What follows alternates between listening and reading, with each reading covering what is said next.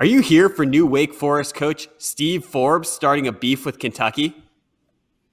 I think we can all agree the breakout coaching star of the pandemic has been Steve Forbes. First, he gives you this sort of soft, porny feel, amateur acting video here by way of introduction. Let's check in here with Steve Forbes, how we were introduced to him and how he was introduced to us at Wake Forest.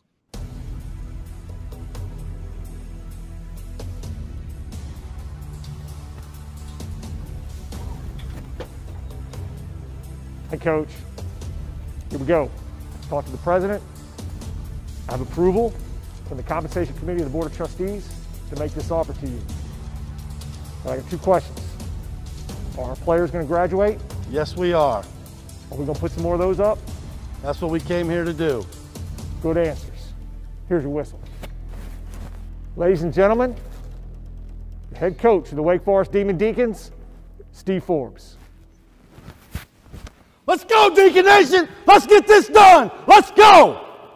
One of the last things I'm ever asking myself about a college coach is, do his players graduate? But that's where Forbes is hanging his hat right now, and Wake Forest is telling you our degree is more prestigious than Kentucky's degree. Forbes is saying and trying to keep a player in school to help him that he doesn't like the one-and-done way of Kentucky.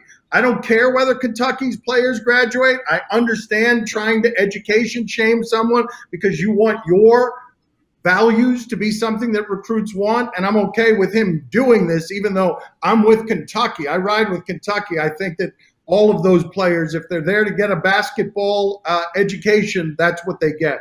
Look, if you're participating in a ruse, as anybody in college sports is, which is that the academics matter just as much as the athletics, then you have to make the first question of your intro video, are our kids going to graduate? And you have to do things like education shame Kentucky, because in the rankings for academics, that's one of the only places you're going to come out on top. I understand where it all comes from. What I don't understand, a number of things. Dan using the word porny on this show and thinking that we'd all be okay with it.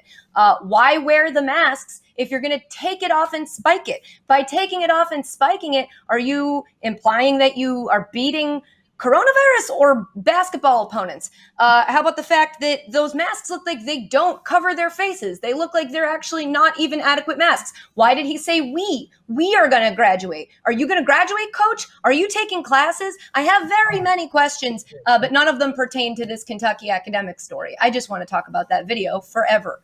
All right.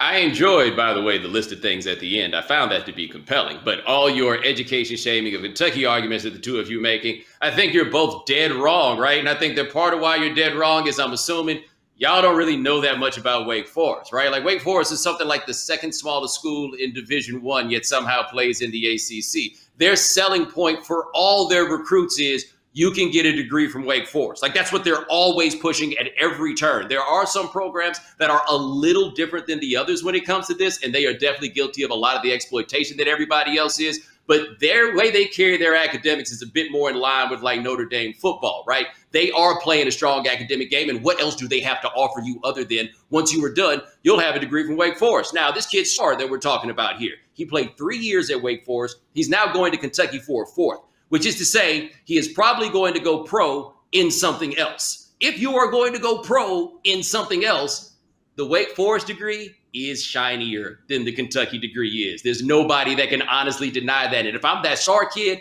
I probably need to look at this like I'm going to be applying for jobs rather than showing up for tryouts. I don't think Forbes is wrong about this one. That is something that that young man needs to think about. Okay, but if you're that kid and that's what you need to think about, but keep in mind his age and his experience, and you see that video of the new coach, do you stay?